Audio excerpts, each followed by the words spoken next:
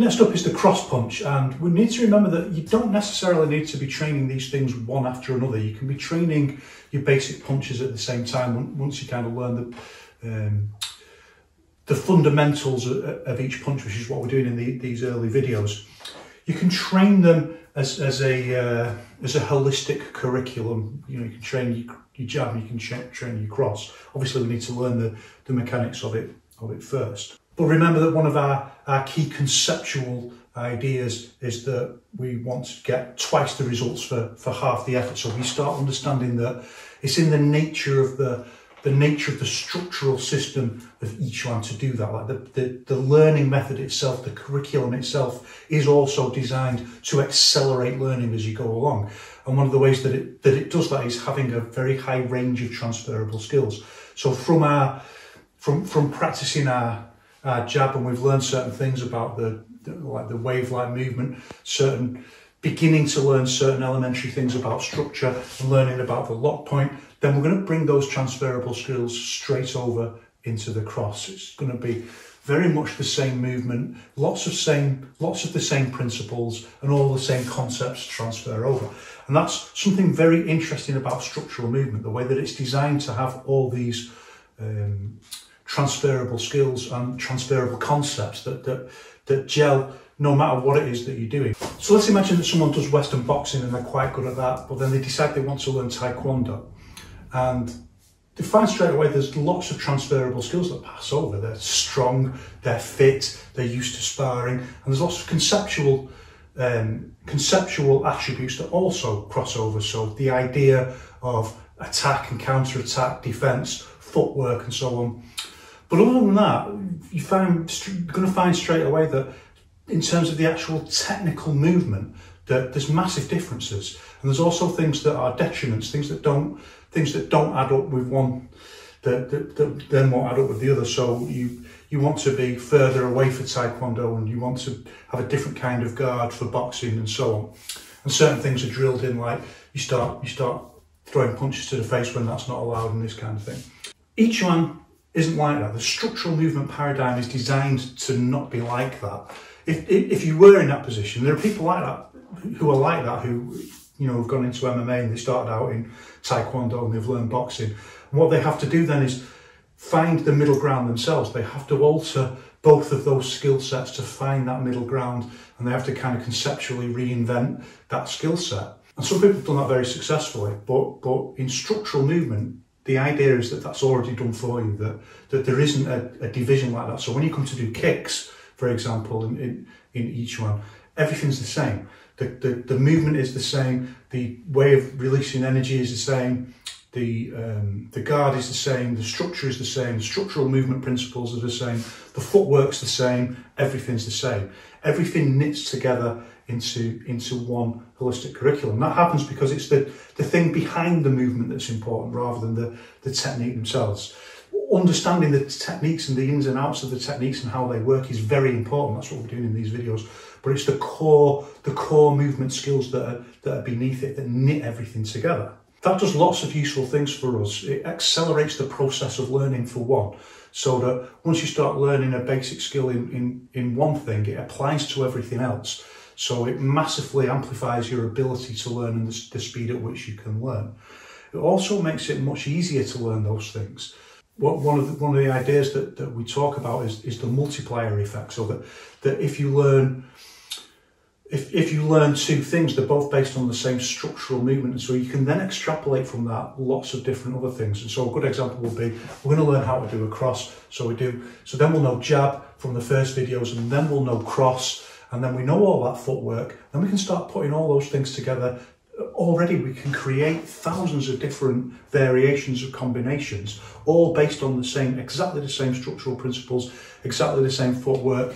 So we might go, we did this where we went to the side and did a jab. So we might do jab, cross, and there's an infinite number virtually. I should think it is infinite, just from that tiny amount of, just from knowing the jab, the cross, and those footwork exercises that we did, and the structural movement principles that we've been discussing. There's just an infinite number of possible combinations and variations. I mean, you can always do like 3-punch combinations, 4, so there's literally infinite. And this is in the nature of the structural movement concept. We call it the multiplier effect, so that once you start learning different things and putting them together, that you yourself can unfold, and that then expands into this other really important conceptual idea that we use here at the base, that we call the infinite curriculum. That there's something about each one that's very different, that you can explore this infinite curriculum by putting, once you've got the principles and a few movements, you can start putting these together, and it constantly expands. So the infinite curriculum is just like, you know, a lifetime of exploration and just putting things together. So this is a very important way in which you can teach yourself, and that you can coach yourself by critically engaging and being very engaged. That in itself is like it's like another version of the idea of intent connecting up with the body. It's like your intent connecting up with the curriculum itself, your intent being engaged with the curriculum, being an engaged learner, and putting all these things. The barrier to that really is just that people don't want to do it, that they think there's so many people telling you that the only way to learn is to learn from, you know, whatever your teacher tells you, and that's it. And that's not what Wang Shengjai thought. And one of Wang Shengjai's students, Yiquan, who's a really important, like he's the most important student of Wang Shengjai that you've never heard of. He's not one of the Han brothers. And he talks about when you reach the stage where you can say you've learned boxing, you know wushu. That's the point where, you know, it's a lifetime of thinking about problems and solving problems and really engaging directly with working out and taking control yourself of your own training and thinking about designing your own curriculum. So in short, what I'm saying is, like, once you've got just a few techniques, you yourself can start thinking about, well, what if I do jab forward and then jab to the side like that, and you can just start designing your own little training drills and working on them. If you think like that, then you will improve exponentially. You'll improve exponentially. The only limits are like your own talent and your own will. So just an even will can compensate a lot for not having enough talent. So that's two really important ideas: that the multiplier effect, combining things together to create new things, and the infinite curriculum, recognizing that there's all this stuff, even from a limited amount of movements, that you yourself can then start putting together. So you don't need someone to download that into you. You yourself can start exploring that and designing your own drills. And it's one of the things I have students do, by the way. I'll say at a certain point, right, just work on drills, and they'll say, what drills? And I'll say, well, you need to think about what drills. I might give them something like drills that involve 2 steps, and they've got to think of the drills. And very often, like, people will stop after it and go, well, I can't think of any more. It's surprising how hard that is to do, like, even with an infinite curriculum. So you've really got to engage that idea. Where all that ties in with the crosses, that there's lots and lots of transferable skills. It's a very similar movement. So we start in our usual way. 1 foot back, half a foot back, a foot's width out, and then turn 45 degrees, and then remember, we call the pelvic area the qua. We put our fingers here and do that. We don't do that every time. This is just when you're starting out learning, it's very useful. And I know that students find it very useful, because you find people have all kinds of, they don't know how to stand, and they'll do all kinds of things with their stance. So it's just a really useful exercise until it's drilled in. And when it's drilled in, you just assume it naturally. And don't forget, you know, if you've got longer legs and bigger feet, and you know, you need a different kind of weight distribution, or you've got one leg that's damaged or something, you can always adapt it. Each one's adaptive. It's not fixed orthodoxy. It's about you and unfolding your skill. So it's got to be in harmony with your physical being. And we've got our basic posture, and the idea is very similar to the jab, that we want this wave movement. And we don't need to go through all of the same principles about, you know, the fist and the movement. It's exactly the same as the jab. So it's going to wave this way. It's going to be like a wave movement first. And we use this pivot routing. Pivot routing turns up like that, and we wave forward like that. I'll talk about the routing more in a moment.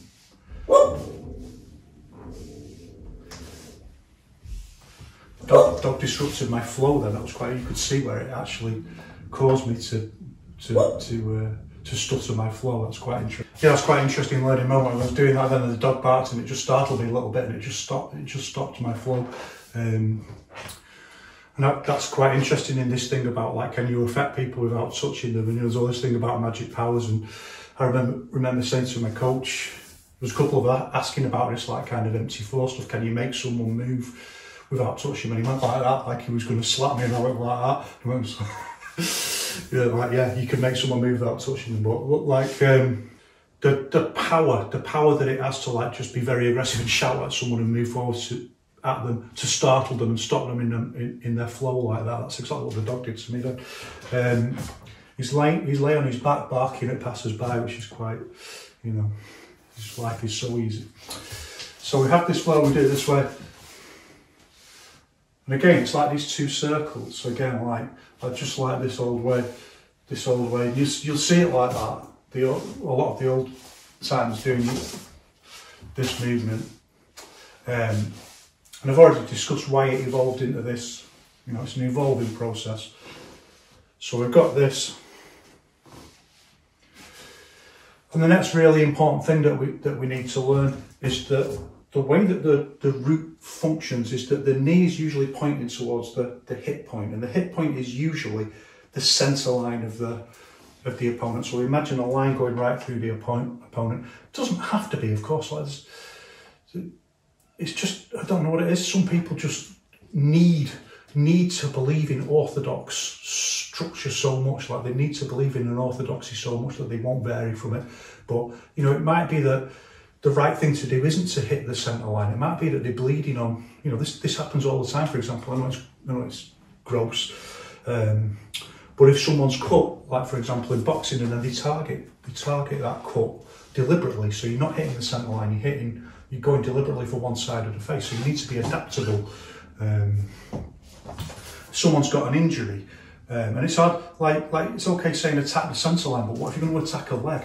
The legs usually aren't, look, you know, where's my centre line? There's nothing there. So if you're going to attack the centre line, if you're going to attack my leg, you can't attack the centre line. So this, like, unthinking adherence to orthodox theory is just, you know, it's the opposite of what we need in terms of practical Yiquan training that's going to, hopefully, I mean, this is the vision, this is the dream. What we try to do here is rebuild the structural movement revolution to a point where it's going to actually be successful in the global martial arts world, in self-defense and in sports. I'm not making it, you know, this street versus sport thing. We want it successful in everything. So thinking about our theory really intelligently. So, but normally we think about attacking the centre line, and that's very important in terms of how we structure our footwork. We can maybe look at later. And the routine usually points towards the knee, and the foot will be pointing towards the centre line. And that's just based on very simple laws of physics, that when we hit and the energy goes back and we want to root it into the floor, if it's turned off slightly, that will buckle that way. If it's turned out slightly, it'll buckle out that way. So it's just not as strong, so we lose the solidity. And remember, that's one of the key ideas that we want in each one, that we're going to hit. Well, we call it hitting with the floor. So you hit someone with the floor, you feel that immense solidity when they, you know, when the punch hits, and we feel the energy go all the way through. And you can feel that, by the way. I said before, you can feel it, like when you're holding a pad, you can feel it when someone does that, and you can see it on a back when someone does that. It's not some kind of magical thing, it's a very straightforward law of physics. But you won't have this straight away, so it looks dead simple. But video yourself doing it and just check. You've just got to learn this. Again, it's very much this Xing Yiquan idea of the harmony of the hand and the fist. It's a more sophisticated understanding of that concept. These have got to be in harmony, and they've got to be in line this way. So you don't over pivot like that. And it's one of the reasons why, for example, you can't do this very fast pinball paddle. You know, when you play pinball and they go like that, then you sometimes see people doing like that, particularly in Yiquan, where they go like that. And they get this. And it's a short movement, but there's not enough power generated from you don't give enough time for what these days we call the kinetic chain. there's not enough time for that power to link to the floor. It's just, you know, and it's a bit of a funny movement as well. And I always think, like, it's so easy just to twist your ankle doing that. It's wrong anyway. So you need it. You don't want to go like that out too far. The only time it goes out like that is if the target changes like that. That you follow through with it, because it keeps this point. And then even then there's a limit. You don't want to go too far. So that's quite an important thing to practice, and you need to check it yourself. And it's very good if you've got a full length mirror. You can check. You can just check your posture and just check that it's in line. Because once you get this rule, it's going to really revolutionise the way that you're punching. It's one thing that you can usually really easily correct rather, that people aren't connecting with this correct movement. So you can see people like doing this, and then it's like, well, why are they not getting the solidity in the punching? And you can see all the way through that this is buckling this way, and what this is doing is it's absorbing force. It's absorbing the force that should be going back into the. But when you change it in line like that, and you can push back from the floor, part of the energy is going to come not just from being rooted, but pushing forwards. Look at how it works. I'm pushing into the punch. And then when you change it and you get it in line, all of a sudden the solidity of the punch improves. So it's a really simple thing, but it's much harder to do in practice than it is. You know, like if you're really used to doing it. Just remember, everyone was a beginner once. I couldn't do it once, you know. I had to have it corrected, and then I had to really work on it. So, but eventually, it will become intuitive.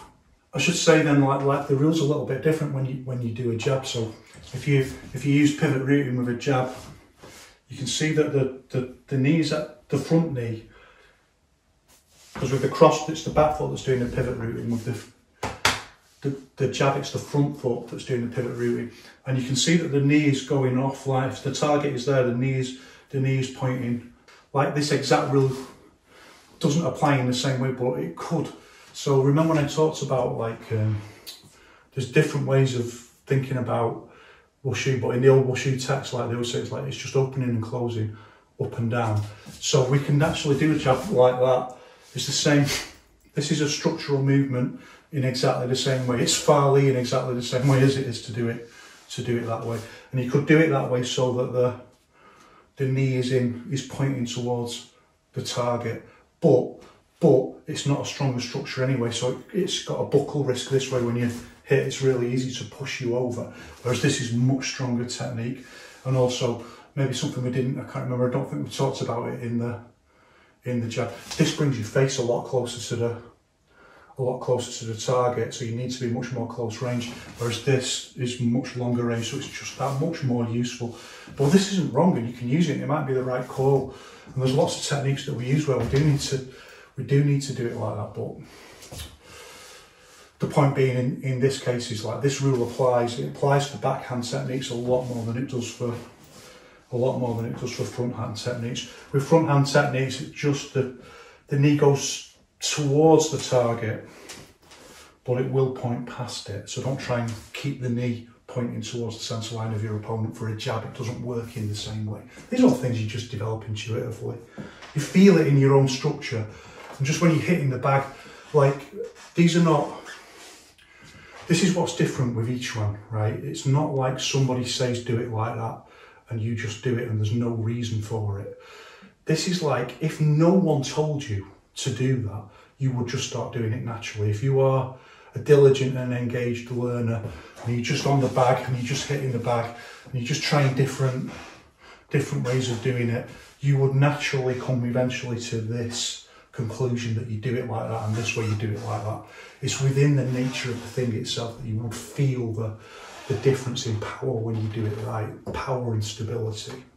So first of all, we're doing it as a wave.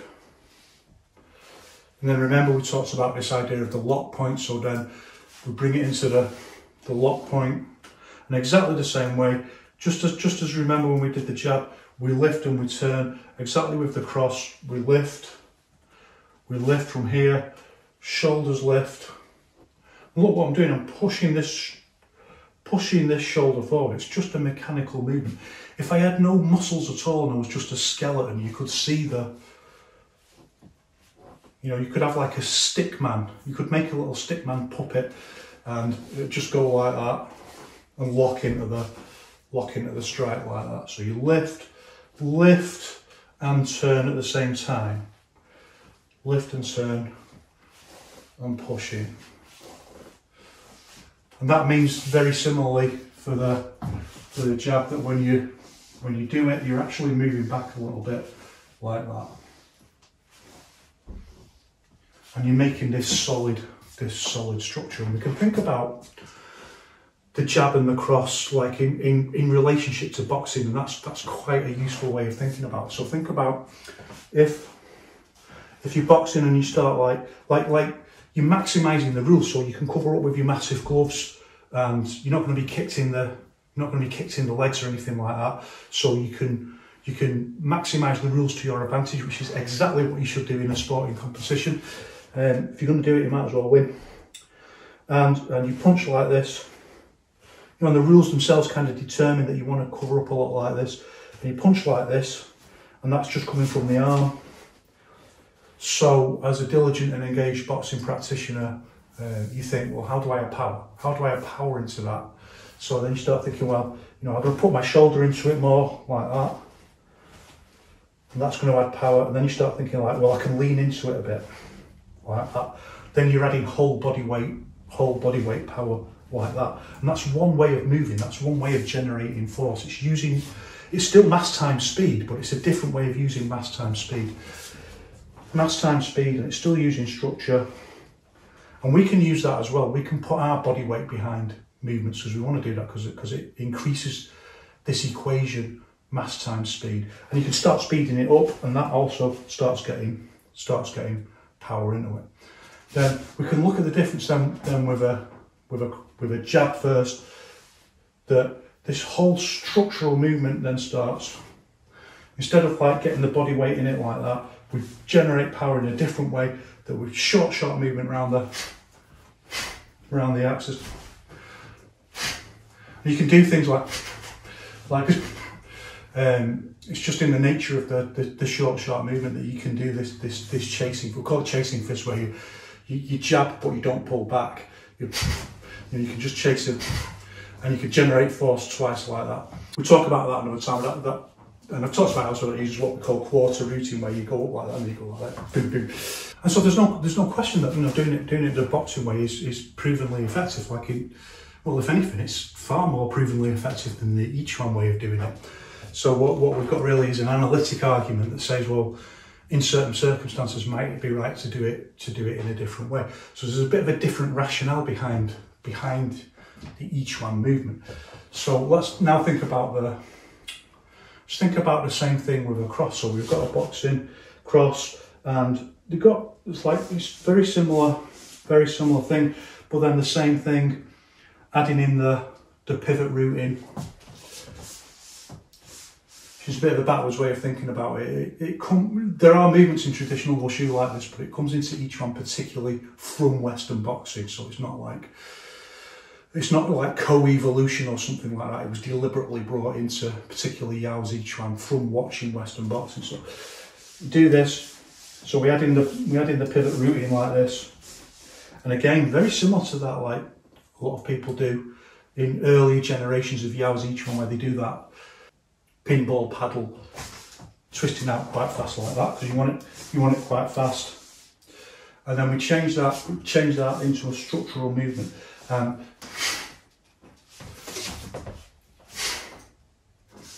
You can see straight away the body inflates into a bigger thing, like we're becoming this big insect. And the idea is that this, like, it's not just about sport, it's applicable into sport. And in sport we can change and we can utilise all of these kinds of things, but we're also thinking primarily about like the worst case scenario. And it's not this thing about street versus sport or something like that. It's applicable to both, but the rationale, the thinking is, well, if you are in a really serious fight, what's the best conceptual way of approaching that? And the idea is that every part of the body kind of becomes dangerous with this kind of movement. So if you look at this kind of movement with a cross, there's no force whatsoever being issued from this arm, right? It's completely static. There's really no force being issued from the hip. There's no force being issued from the shoulder. It's just, this is the offensive weapon. And part of the rationale in each one, part of the idea was that, like, through structural movement, you can make the whole body into like an offensive weapon. So look at the difference. So this is hitting back. I mean, I'm doing it quite slow. You can see me doing it fast on a million videos that I've put out. I'm doing it on the bag and sparring. All of a sudden, right, and similarly, like, if you do it like this, there's no force issued from the outside of the forearm. Just this is the offensive part. That's got to hit. If that doesn't hit, then nothing hits. There's nothing else generating force whatsoever. Maybe you could just ping someone with your heel. That's the only thing. Whereas when we start doing it like this, so straight away, this is issuing force back with the elbow. It's issuing force up this way. And this is what we call an active guard. And the idea is, you don't have to use it all the time, but the idea is, like, particularly with no gloves on, or you can think now with just MMA gloves on, right? You haven't got those big massive gloves and your opponent, you know, in boxing you've got them on, your opponent's got them on. You can do this kind of covering up, and it's really safe and it works really effectively. People start finding straight away in MMA that you can only bring a part of that in. So you will see, obviously, of course, people using this kind of, you know, covering up all the time like that, but people try to use head movement and body movement, distancing and footwork, very much like the principle that was thought about in old Yiquan, that Wang Xiangjia was thinking about. It doesn't make Yiquan, like, MMA doesn't justify Yiquan, it doesn't confirm Yiquan. Yiquan's got to exist practically. You've got to be able to do it practically. If that's not possible, then it's just theory. But the theory is right. The theory is right, and we could see that straight away in MMA with people realising, like, that, well, those little gloves aren't going to give you enough defending. If you do that, punches can come right through. So you've got to be more mobile. You've got to use distance more. What we don't see at the moment is, like, this kind of use of an active guard. And again, I mean, I genuinely and passionately believe, like, the issue isn't, like, can each one beat MMA? That was never the idea. Can each one beat boxing? Whatever. The idea was, is there something here from Chinese physical culture that can help everyone else, that other people can go, oh yeah, that could really work in what I'm doing? That's the dream. That eventually these principles and ideas that Wang Xiangjia developed will become globally standard, that people will think, like, yeah, that could really work, that could really help. So this becomes active. I'm hitting with this part of my arm, and look, now I'm not hitting straight, not like a boxer hitting straight like that. I'm hitting curved like this. Again, this is the unity of square and circle that Wang Xiangjia talks about, and that he kind of developed independently, but then he says, like, then he was reading other stuff, he was reading other manuals from the past, and then he began to realise, like, this is what the ancients were talking about, or such ancients as there are, who's, in many cases the manuals are quite modern, but they say, like, they were taught by, you know, they copied from ancient manuscripts or whatever, or he talks particularly about Zhang Sangfeng and hating him, and because he hated, like, what Tai Chi had become, and then he finds some works that are attributed to Zhang Sangfeng, and he says, like, straight away he realised that Zhang Sangfeng really was a true sage and really did understand the true principles. It's just that they become corrupted. And then this is what I'm talking about in terms of each one being kind of gamified, that when he reached that level of insight where he started thinking, like, yeah, you don't want to be too straight like that because it's too brittle when you hit. You want to be curved, and you don't want to be too curved because it's too floppy. Like, so he talks about, for example, like, round force being full on one side and empty on the other. So when you swing in like that, you know, you swing in with a big hook like that it's full on this side, but there's no energy on that side. So it doesn't matter if this side, if something hits into this side, all the energy is going that way. So he starts developing this idea. the unity of square and circle, or you know, he's aware of the idea from it's not like a key idea in Yiquan, so he kind of develops it from learning about other martial arts, training with people and reading about it. So the kind of the cross, just like the jab, is curved like this. Now look, right? If this hits something, you can go right past the bag and hit, and I practice like this all the time. Miss the cross, hit with this bit, hit with the elbow. Yeah, and I also practice missing the bag on the outside and hitting him with the shoulder. But this you miss with the cross and you hit on this side with curved, what Wang Xiangjai calls curved force. This is completely empty. This is full, this is empty. In other words, there's no force on this side. But if I hit this way and hit the bag, now all of a sudden there is force on this side. So with unity of square and circle, you can have force on more than one side. With square force, it's just that. And if I miss either side, there's nothing. The best, maybe I could hit with my shoulder, but it's not in the right position because I haven't got this. Remember the idea of the apple being under your arm. If I miss on either side, I can maybe hit him with the shoulder if it's close, or if I hit with anywhere along here up to the elbow, I can hit with. So it's full on this side as well as being on this side, and it's full here. And even if it comes in on this side, I might be able to just clip it a little bit, just straighten my arm a little bit, and I'm just hitting a little bit like that with the clothesline. So it becomes like you can see the conceptualization of it is genius, that there's more things that you can hit with it. It increases the surface. You know, Wang Xiangjai talks a lot about planes and contact with planes. It increases the amount of planes that you can hit, points that you can hit with. And exactly the same, like, just look again, like the hip. You do it really forcefully.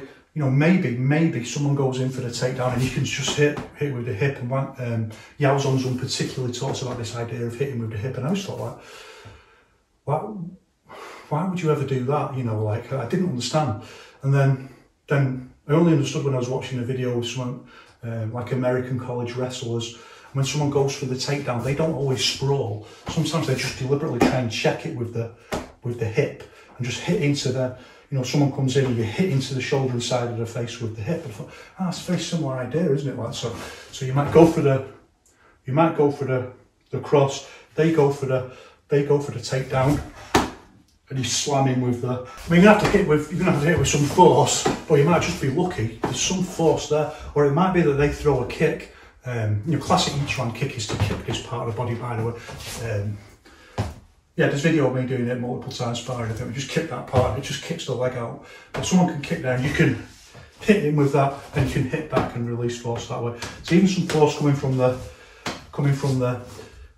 leg, and most importantly, it's going out like that, so it's giving a bit of force out, which helps to solidify. If someone throws a kick that way, I'm still going to need to do loads of leg toughening. I'm not saying it's going to stop a massive Muay Thai leg kick, but a crappy kick, someone who's a bit crappy, and you're going to just release a bit of force, it's going to push out a little bit of energy pushing out into that kick. So I've got all these points now that are kind of releasing force, and we've got this arm, it's hitting out, it's hitting back, it's hitting up, and we've also got the shoulder. So the shoulder's hitting back this way, and that's just one of the things. That's just one of the really useful things about structural movement. This is like the gift that keeps on giving. This is why I think, like, Wang Xiangjai's genius is going to revolutionise the whole world eventually. That was the dream, you know, that was kind of ended by the Second World War, but that's the dream. And I really believe that people are going to start thinking, well, no, actually, that makes a lot of sense. That kind of movement is very different. It's very different to that. That can be really powerful, but this is a whole different concept that applies itself very well to kind of like mixed martial arts, or things where there's much less rules and things are much more chaotic. The other thing is, it's also very powerful. It's like, look at the structural movement and see what we're seeing here. See the genius here of what we're seeing is, this is the kind of movement you see in forms. This is the kind of thing that you see in Shaolin Chuan. You know, this kind of this kind of movement. The kind of forms movement, this kind of, you know, Wu Bu Chuan, if you don't know it, lovely little form. It's that kind of concept, structural movement. But like Wang Xiangjai's argument is like, over the centuries and indeed millennia, structural movement has been lost. Like only a handful of people have retained the memory of what it was supposed to be, and it kind of gets degenerated into forms. And then various people kind of revive it because it's a natural thing. But broadly speaking, it's lost, and he's putting together all the different elements of the jigsaw to put it all back together. So what we're seeing, this is why Wang Xiangjai says, like, when you see this kind of structural movement, actually this is Shaolin Chuan. This comes from Bodhidharma. This comes from Dharma. This is and also, you know, like infused with older stuff from the even more ancient past of China, particularly standing and things like that, to help improve this process. So Wang Xiangjai says this is Shaolin Chuan. This idea that it's just like boxing, like that each one is just like Tai Chi and Western boxing, it's like, no, it's a completely different paradigm. That's not helped, I think, by people who really don't understand structural movement, and then they try and compare it with what they do with Western boxing. It doesn't really work, and you can't really see, like, what's the difference. This you can see the difference, and you know it's right. Everything about it is right. Everything about it looks right. Everything about it is conceptually right. Everything about it makes sense. Everything about it is in harmony with science. Everything about it is in harmony with Chinese physical culture. This has got legs. This is something that can globally become a massive thing if we support the structural movement revolution. So it's a really strong movement, and we just do it like this. And this is the next important concept. So as I'm teaching you these basic concepts, I'm also teaching you some really advanced stuff that we need to get. So this kind of movement, there's a couple of things we need here. One is the point where you stop like this, hit and stop. What Yao Zongzong calls hit and stop. That's a really important concept. So this is the lock point, remember, before we were doing it like this. So when you're doing your training, first of all, practice like this, up to the hit and stop point, and just in exactly the same way, hit and stop, relax down, like up to the lock point, like that. But when we do hit and stop, we hold that posture a little bit more like that. And that's usually when we're going to add in something else. We're going to hit and stop, and then we're going to change into another punch when we start bringing it up into combinations. So from the lock point concept,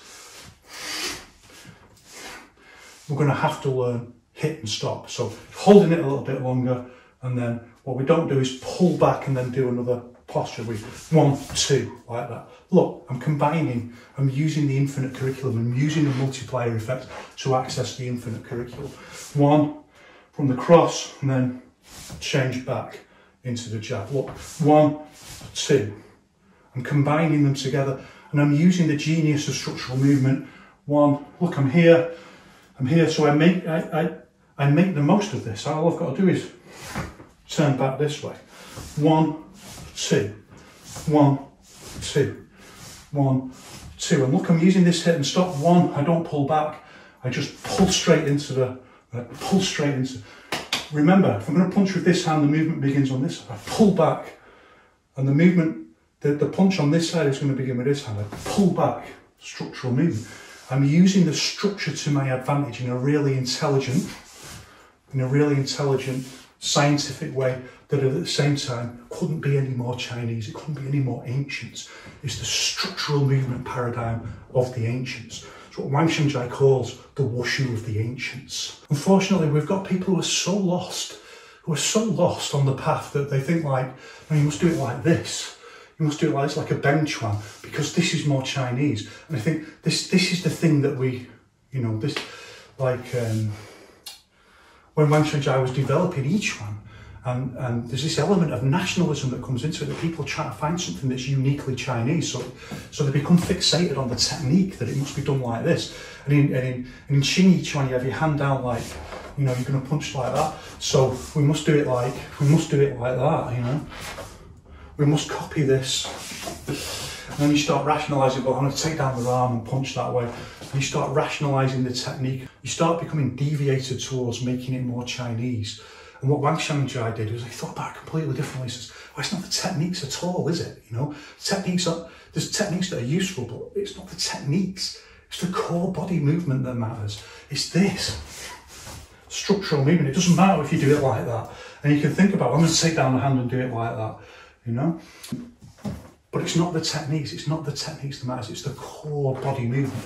That's the thing that comes through from the ancient world. That's the thing that's truly Chinese. And then that's just genius, isn't it? Because it's Chinese. It's in harmony with the laws of physics. So it's modern. It's modern and scientific. It's from the ancient world and it's from the modern world. That couldn't be any more Chinese in itself. The dialectic meeting of opposites. And at the same time, the techniques themselves, they belong to the whole world. So they come from the whole world. So you meet someone who's saying, you know, instead of doing it like that, do it like that. And then there's scientific reasons why you want to do it like that. So that's come from, broadly speaking, Western boxing to do it like that. Obviously that exists in Wushu, but the idea of doing it like this, just changing it a little bit more into that Western boxing paradigm. Han Huang is asked about this because he, you know, obviously he knew Yao Zhongzhun and he knew the Han brothers, and Han brothers were more Xing Yiquan and Yao Zhongzhun's more Western boxing. And he's asked about, well, which is best, you know, which would Wang Xiangjia approve of? And well, in reality, probably the Han brothers is the reality. He wasn't that keen on the kind of direction that Yao Zhongzhun was taking it at that time.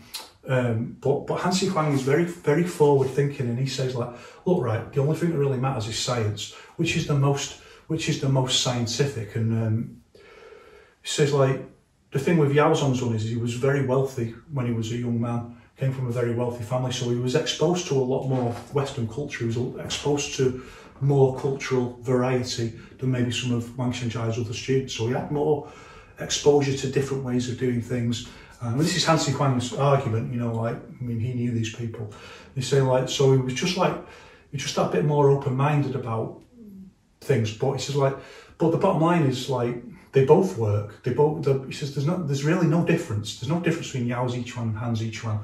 That, like for him, who was also a student of Wang Xiangjia, he just saw Wang Xiangjai's art, but with flavour that had been brought in from some different influences with different people, which is inevitable. And he says, oh, that's inevitable. And the only thing that really matters is, can you justify scientifically that maybe it should be this way? And he says, thinking about it like that, Yao Zhongzhun's way is probably more scientifically justifiable. You can get that extra screwing force on, and all those other reasons that we talked about why you would turn your hand for the most part like that.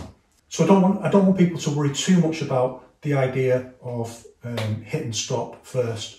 We could talk about it another time. There's really good conceptual reasons for it, that particularly in the chaos of a fight, you don't want to waste any time. The more time you're in the fight, the more time it can go very wrong for you. So you don't want any dead time. So you don't want to be like 1, 2. This is dead time. Going to be 1, 2, 3. There's no dead time. As this pulls back, this is pulling in. There's no dead time at all. And you start training like that. This is called the principle of continuous attack in Yiquan. And again, it's massively misunderstood by people who just they don't understand the conceptualization. They've just not. Well, I'm hoping that, you know, we can really upgrade everyone's thinking about this. Because at the end of the day, this is right. This is the right way of thinking about it, and it's obviously right, scientifically obviously correct. And anyway, Yao Zhongzhun talks about it specifically, so we know it's right. Continuous attack doesn't mean just keep reeling in on someone. It's a principle. It's a principle of the way that you attack, that you have no dead time. So you 1, 2, 3, nothing's wasted. 1, 2, 3, 4. This kind of shimmying and using the body in this way, so that there's no dead time. When one arm's pulling back, the other arm's hitting out. And the only time that stops really is like when you've got to use your defence more, and then you launch your attack again, and you use this principle of continuous attack, and you back out, then hopefully the fight's over. But don't over worry about that at first. At first, just think about bringing it up to the lock point, and then when you start combining, then start thinking about hit and stop. So 1, 2, 1, 2. And this is quite a big movement. So if you're going to go 1 jab, cross like that, these are big structural movements. Look, the body's going all the way over there and it's going all the way over there. This is also a way that you add force, by the way. One, see the way I'm swaying, 1, 2, and going over to the side like that. That adds a bit of slingshot power into the movement. Remember, we talked about adding as much power as possible, using the rules of the structural paradigm to add as much power as possible. When you come to do that, then you need to think about hit and stop. So you don't want to be going 1, 2 like that. You want to be going 1, 2, and really thinking about it like 1, 2. And don't drop the arms like this, 1, 2. This very effective movement that unfortunately some people do in Yiquan that, well, it's not scientifically sensible, is it? Doesn't fit in with any of the paradigm, and it doesn't make sense in the context of the fight. 1, don't drop. The shoulders drop and scoop in. Not the hands like that. You can generate a little bit of extra power because obviously there's more distance on the run up, you're getting more of a run up. But the power's going to come from the shoulders, so the shoulders drop, the body drops into the hit and stop movement. 1, 2, 1, 2. Hit and stop. That's what you need when you start doing your structural movement combinations. The next thing we're going to need, and the next thing that's really very different with Western boxing, is what Zhao Daoxin calls teleportation movement. He wrote an article about this, the kind of punching skill that, well, he doesn't even link it directly to Yiquan, he just links it as a quintessence principle of Chinese Wushu, the teleportation punch. And the idea is like, the feeling is like your fist is here and then it's there. It's in one place and then it's another. It's economy of movement, but it's also the speed, short, sharp movement. So when we say Fa Li is a short, sharp movement, well, the body's quite big. So if I do Fa Li with the whole body for a kick, well, my foot's quite far out. So that's not a short movement, is it?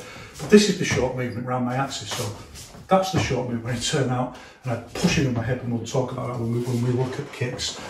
So it's the same with a punch. Like, actually, this is quite a long movement. Cross is quite a long movement. It can be even longer. But it's the turning around my axis is the short, sharp movement. That's the Fa Li. And that's going to throw out this kind of teleportation movement to the stop point. And you've seen it on Star Trek or something like that, where it goes into hyperdrive, it goes, and it's here and then it's there, like that. That's the kind of concept that we want. Just teleportation movement.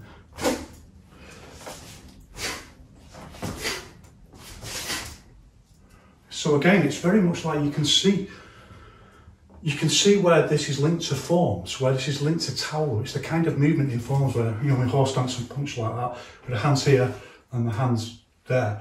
It's the same principle. The idea in each one is like, it's got corrupted, it's got lost. Like the true art has been corrupted into this more, like it's gone too far over into structure.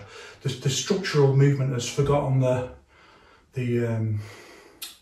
other side of the equation, the springy flowing movement. But it's when you move, then it's like teleportation. So, I mean, no one does it all the time, but you can go and see the videos of me sparring where I just, you know, boom, boom, boom, boom, boom, boom. There's no pullback, there's no tell, there's nothing. Like, and that's something you've really got to work on. So there's quite a few videos of each one people training where, you know, before they throw across, they'll move their other hand, or they'll drop the hand and then do like that. That's quite common. All these little tells, pulling it back, and similarly, when you throw across, like the cross goes, but the hand is still here, and then you kind of artificially do that, and that's one of the things you see with beginners, like they can't coordinate this movement well. So for a teleportation kind of movement, you need to not pull back, not give any kind of tell whatsoever. So it's just going to be here, and it's just going to go straight from here to there. And that's got to be authored by this short movement like that. Begins on this, like the way to think about it, like just with the jab, is you pull back with this hand, and you turn very fast on your axis, and that's the kind of teleportation movement that you're after. You should start trying to get that straight away, because some people can do it much faster than others. And if you can do it, you can do it. But it's not something that you can just do, like particularly when we're going to hit a bag and stuff like that. there's so much involved in terms of the consistency of the configuration. And remember, that's the, you know, each joint's got a different level of tension and relaxation. It's got to find that right balance. Again, that's this thing about having apples under your arms and in your elbow pit and so on. It doesn't just position your arms, it helps you to kind of imagine and visualize the right kind of level of tension that you need in your body to transmit force, and also to be able to move like this. That doesn't just come easy. It's got to be developed in a process that we call cultivation. And that's like, you can think about it like the brain just needs this fine-grained data, but it takes ages. It takes ages and ages for it to just develop this skill and get this very, just working with fine-grained data. So it's just like improving a tiny little bit every day. Of course, we know how you develop that. Like, it begins with standing. That's like Yao Zhongzhen says, everyone looks for a shortcut, but actually standing is the shortcut. This is the genius of Wang Shenjai, to recognize that actually it's the standing. It's the standing that really cultivates this. Standing really develops this ability to intuitively use the right, you know, to have the right kind of consistency of body coordination. And when we say intuitive, we don't mean instinctive. So here's another thing that people really get wrong in Yiquan. We're not talking about something you're born with as such. We're not talking about okay, you can say you're born with some elements of it, that's fine, but it's not something that you try to access, like some kind of instinctive movement. That's a very big difference, for example, with the kind of Edo Portal movement culture stuff, where he's kind of superficially like Wang Shenjai, but he believes like there's this kind of caveman thing that's been repressed by society, and that's not the way Wang Shenjai thinks about it. It's not instinctive, it's intuitive. Now, intuitive means a learned skill in this case, like through practicing all these basic skills and your footwork, just like we do all those footwork exercises, and then eventually you get so proficient at it that you just do the right footwork. Just the same as learning any other sport. So that's not, you know, you learn to do that in football, you learn to play the piano like that. Those things aren't instinctive, but the intuitive ability to improvise and use, you know, at a certain point, this very important idea that at a certain point of quantity, it changes into a different quality. So at a certain point of quantity of practice, your intuitive ability takes on a whole different quality. So that's part of the process of learning. But the key, the foundation thing is this ability to manage all these different joints and parts of the body that the intention can control. I mean, really, it's controlling everything, even things you think it's not. And I think like when I do the vibration movement, which you can't always see it on camera. It's a really good example because I couldn't do it at first. I couldn't vibrate, and I had to, and I didn't believe that it was possible. I'd heard about it. I'd heard that Yao Zhongzhen could do it, and I heard that Wang Shenjai could do it. And I thought it just can't be possible, because I'm stood there like that and thinking, there's nothing that would make me vibrate. There's nothing in my body. I thought, well, yeah, but you shiver, don't you, when you're cold and stuff like that? So I started realising there is, and eventually you start developing the vibration. You can't really see it on camera, I know. So the skills we're developing, they're not instinctive. You don't know each one naturally as such. There are certain movements that are much more naturally in harmony with your physical structure, because that's just the laws of physics. If I want to release force and clothesline that way, you know, these are kind of, they're natural in the sense that they're in harmony with the laws of physics. That's the way I'm going to maximise power doing that posture. There isn't another way to maximise power in the same way. That's all the calculations of the laws of physics lead to that posture. So it's natural. But the ability to do it isn't natural, you know. But the ability to do it in a moment and to have the right configuration, that's now intuitive. If I want to do it on the bag, I can just do it. If I want to do it on a person, I can just do it. That's intuitive, but it's not natural. Now, I think I've mentioned elsewhere, this is a very important idea in Chinese Wushu, and it's represented by this idea of fire underwater, that through the cultural process of Chinese physical culture, you access and develop this ability. And we call that cultivation. It begins with standing and then slow movement, and then we have very specific exercises that we want to use, particularly mental induction. So from your standing, after a certain point, you can just start, like in your mind, just like imagine that you let's say for a cross, you just imagine that you're throwing a cross and you just kind of triggering And sometimes you might even see like a little movement, and other times not. And you use the visualization. And even just lying in bed, you can visualize the movement. Like once your proprioception reaches a certain level, even just lying in bed, you can visualize movement and you can actually feel it in your mind. So you can kind of train in your mind for this posture, and that also affects your actual physical movement. It's part of this whole concept of mental induction that's like a foundation training method in each one. But I want to talk about that separately.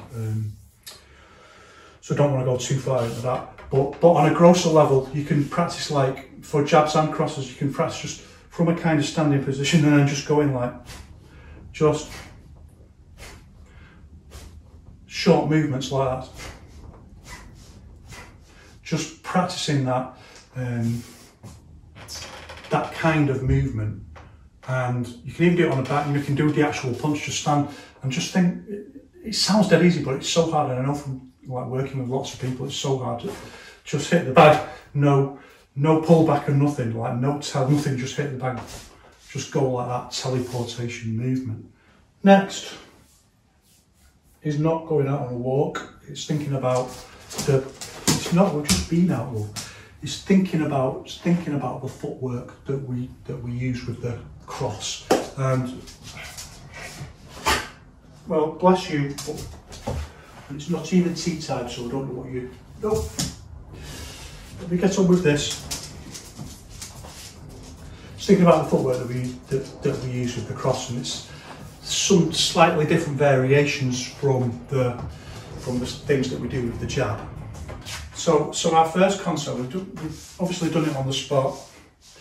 The next is the diagonal, so this is probably the most important. Whereas with the jab, like the diagonal jab's a little bit of an oddball. It's one that you wouldn't use that often. With the cross, it's like the bog standard. So stepping out diagonally that way, and then hitting in with the cross this way. So 1, 2. You can just practice like this, just moving on a diagonal, and then change. And that's a great way just to begin practicing working on that, just moving out on the diagonal. And you can see what's happening is that as you're adding in the body weight of the movement, that's one of the things. The other thing is, like when you do it with force like this, because you're twisting over like this, you go into a very vulnerable position. So yes, I did say position. You go into a very vulnerable position. So you want to step out a little bit, just stabilizes the posture, and it also adds a little bit of force with this kind of slingshot body weight. So even though we're using fall, even though the concept is volley, like this kind of teleportation movement around the axis, even though we're doing that, we can still add in force through multiple other different things, including like adding in our body weight with a step to add power into the. And that's what we're doing. We're seeking every little way of adding more force into the punch. I should say, by the way, like it's not always the right call. So these big structural movements, they can often be quite slow, and sometimes what you really need is speed. So you shouldn't be, you've got to be adaptive. It's only like, I think it's people who never really do any proper fight training. They think like you've got to maintain religious adherence to orthodoxy. Like it might be that actually just doing more of just punching with your arm because it's faster. But if you can get them right on the nose, well, that doesn't matter. Like the conceptual idea is like if you're in a real fight, in a real life or death fight, you want to hit as hard as you can, as soon as you can, to end it as soon as you can. As long as you're in the fight, it can go against you. So, but it's not always the right thing to do. It might be right to hit with speed rather than hold structural force.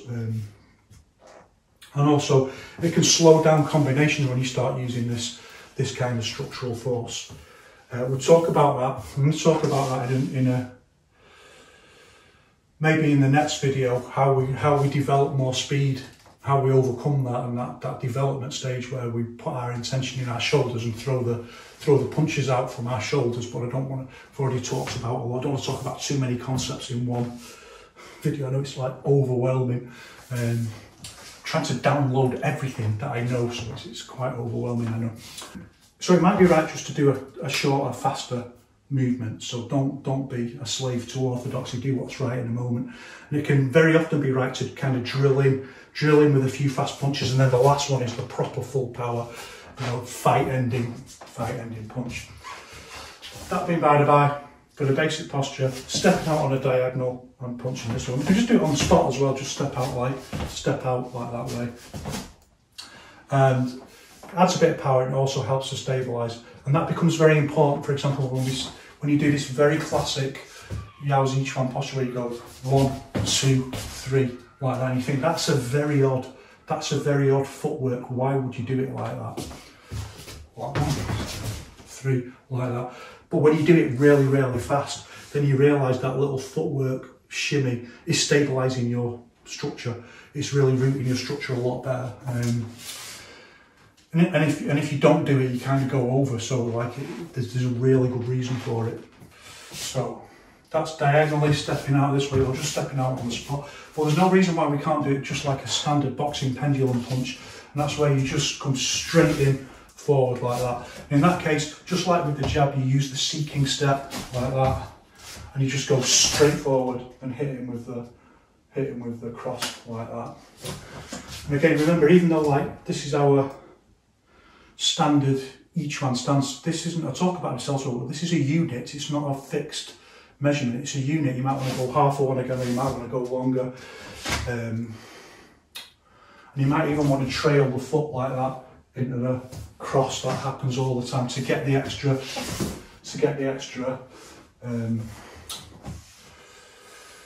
now I'm trying to do it on purpose, I can't do it, but there's plenty of examples of me doing it sparring where I trail the foot because I cover such an amount of distance to get the crossing. But this kind of pendulum cross, seeking step forward like that, just exactly the same as with the jab, and you just punch straight like that. Seeking step forward, straight. And that's a really useful, and you can be very mindful like that. Just set it up, just wait up, boom, like that. Just go straight in, straight forward, proper Shin Yiquan principle, like a spear, just going, cut through everything, drill through, don't care about what anything else is coming in, just drill through and hit through, absolutely dead straight. That can be a really useful technique. The next really common step we see is what they now call the triangular step. This kind of step that you practice in most Sabu like this that became the foundation step of each one. There's a lot more different kinds of Mo Sabu, I have to say. Very interestingly, you see a lot more in Han's Yiquan than you do in Yao's Yiquan. So Han Xing Chao wrote a book where he detailed lots of different kinds of Mo Sabu, and this is just one step. So we step in, and then out, and we hit. And again, we use the slide of the step to add force into the punch. So using the body weight and then just put the zing on the end of it with the far leg. So you've got to time everything right. So the body weight is going forward. So you're just increasing the mass a little bit using the laws of physics, increasing the mass a little bit, zing right into the solid structure and then rooted into the earth. And then just zing it right into that lock point where you hit. And that's the point where you strike the opponent. We do this very much with the hit and stop concept. So we'll usually go like 1, 2, like that. And 1, 2, 3, and we're kind of moving side to side to get the movement. Then of course, if you can do that, then you can do it backwards. So it's exactly the same thing. Step back. It's a little bit more like it challenges the brain a little bit. So some of these footwork, we get into intermediate footwork, it's astonishing how like you realise how poor your coordination is. Like at first, it's unbelievable. So we step back into the punch. Look how I step back though. I step back into this pivot rooting, but it's not really. We call it kind of kickback rooting, particularly when we do it faster. We don't slide. We lift the foot up and then kick back into the, push into the floor, and push forward. And remember that push adds force as well. It's not just stabilising. We want to push forwards with it. So even though we're moving backwards, at the last minute we want to push forwards with it. this pushes up into the shoulder and the shoulder pushes up out into the punch. We just use that same step going back like that. Usually the faster you do it, the more the foot lifts the floor and the more you kick back. The danger with that, as I learned during lockdown when I was training outside, is that on some surfaces the foot can slip when you do that. But you know, that's life. So nothing's going to be perfect, and there's always going to be mistakes. What matters is, can you adapt to that mistake? So you might slip, change, you know, adapt to the mistake, just like all life. Similarly, of course, for the pendulum step, you can just step straight back. So 1, and then step, and as you step back, twist up into the posture. So 1, you don't want to go too far here. 1, because you're moving your fist very far away from the target. It's not like with a jab, it's still very close to the target, but your cross is very far away from the target. And if it's going to, you know, if you step too far, if you're going to hit, if this is where it's going to hit, look how close they are to your foot. So they're just going to take this foot out anyway, aren't they? So don't step too far, just a short step, and then as this slides back, twist up into the punch like that. The foot slides back, twist up, and think like, you know, you're going to hit him with your hip like that. Again, all this side of the body hits in. Hit with the whole body. 1, like that. So hit and stop point. So 1, slides back, twist up into the posture. It's quite difficult to balance it actually. So 1, 2, 1, 2, 1, 2. The other variation, of course, is to go from the back leg first. A little shuffle step back, in which case it comes up straight away. Like you do it simultaneously, but this, obviously the back leg is going first, and then it turns up onto the ball of the foot, the pivot routine, and the front foot slides back. So this is quite a fast little movement. Remember, practice everything 8 times as part of your routine. Now you've got jabs to practice everything 8 times, crosses to practice everything 8 times. If you start doing combinations, well, you'll be 10 years doing that. So train smart, don't worry, just practice 8 times everything, drill it all in.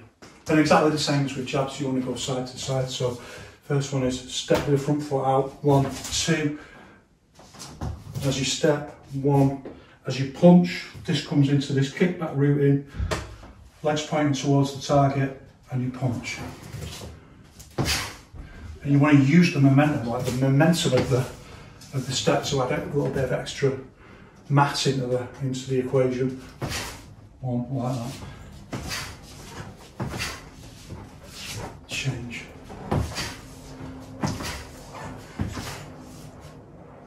Just like with the jab. If you can do it with a jab, you can do it with a cross. If we move with the back foot first, which you may do because there's a particular technique we do it where we chop out with the side of the foot to sweep out someone's foot or go for it. It's not like to break the knee or anything. You don't need a lot of force for this. When they step, you can just, like I do it all the time, just dink their leg out of the way as they step in. So when we do a cross with this, we don't go up on the pivot routine for the back, we go up on the front foot. It's a little bit odder like that. See, I'm up on the ball of the foot like that. When you do it, you'll see why. It's about balancing. It's about a compromise between the step and balancing, and then the force. So like that. So it's fully flat rooted this way. Something on my shoe that doesn't look healthy. 1. And it's this tippy toe routine here, like this. And this is this kind of classic, or kind of thing you see in Janshu. Very traditional wushu posture. Usually see with weapons where you move out of the way and you hit with a sword or something like that. It's exactly that stance. So 1, 2, and you hit. And again, you use this kind of angled momentum to throw the cross in, so it's just slightly different. 1 that way, slightly angled momentum. And the other way, 1, 2, like that. So it's quite an odd movement, but it's really useful for using that that front leg is kind of to interfere with the other person's front leg, like as a little sweep. So you're sweeping the front leg and you go for the cross. If you can get that in, that's cool. That's a cool movement, because I'll just fall like that onto the punch. I've removed the offending item from my shoe, my Feiyu, my sacred Feiyu. It wasn't dog poop, so you're not in trouble. You're never in trouble, are you? You're never in trouble. No, you don't. Not really. No. So, same we need it the other way. Move, please. Move, please. Move, move, move, move, move, move, move. No, not sit. I'm going to step this way towards the dog, and you won't be able to see. There's going to be 1, 2 onto the... Mate, you've got to go over there. Go on. Go on, go on. 1, 2 like that. We're just going to skip into the root and the hip like that. Just practice nice and light. And change. See, most of this stuff that you need to learn first of all to get up to the 95% point, you don't need to be doing with any power at all. So you can just do loads and loads of practice like this, developing these attributes, developing this footwork. Yeah, it's like a light exercise. It's not like you're absolutely slamming these punches out with Farley. You don't want to train like that. It's not sensible. You can massively build all of these attributes just training very light like this. So out, across like that, tippy toe rooting and then skip into there. You know, they're a lot like dance moves, so like that. It's almost like a Michael Jackson move. 1 and back like that way. Easy peasy. When we move with the back foot, it's a little bit more difficult, and you do have to practice this one a little bit more and a little bit more carefully. You really got to think about your ankles with this. So we step out like that, just like it's pointing 45 degrees, it steps out, keeps that 45-degree shape, and then we're just going to step relatively flat, but it's going to come up just a tiny bit on the heel. So 1, 2, it's going to come up just like we did it before, this kind of posture where it comes up on the heel. The back root stays flat. It doesn't follow this rule of using pivot or kickback rooting. So it's flat rooting 1, 2, and the front foot is ball of the foot. So, and the reason for this is it's in the nature of the posture itself that all my weight is directly on this leg. It doesn't really make any sense. By going up on the ball of my foot, I just go off balance. It doesn't root it forward like that in any way. It doesn't add anything to it whatsoever to come up onto the ball of my foot. In fact, it's a negative because I'm off balance. So all my weight is like, instead of being distributed evenly, it's all on the back leg. So I just want it flat on the floor like a column. Because the leg is springy, but nevertheless, just like that. So 1, 1, 2. And the other way, 1, 2. And again, at times like the timing is foot and the hand hit together, this key principle of Shiyi Chuan. 1, 2, 1, 2. This is what Wang Chun I found. When you start unfolding all of this stuff, all of that old theory starts to make sense. This is why we say it's gamified. That once you reach that level of achievement, then you say, oh, right, that makes sense. So you've got ancient Wushu manuals that are kind of written in codes that people are like, what on earth does that mean? You can never understand it until you can do it, and they go, ah, right, they just mean that. Like it's people are pointing all these grand expectations about alchemy and magic powers and stuff like that, and you realise it's just some guy trying, how do I get this across? Like knowing that they won't understand it until they hit that point. Like, how do I get this across? You know, like. So it could be like, I don't know, stand on a column or something like that, and you think, what does that mean? Stand on a column, right? Okay, well, my weight is like that, you know.